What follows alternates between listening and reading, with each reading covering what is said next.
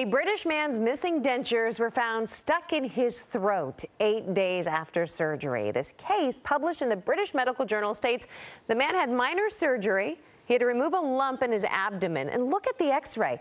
He returned to the hospital days later complaining of blood in his mouth and trouble breathing, trouble swallowing.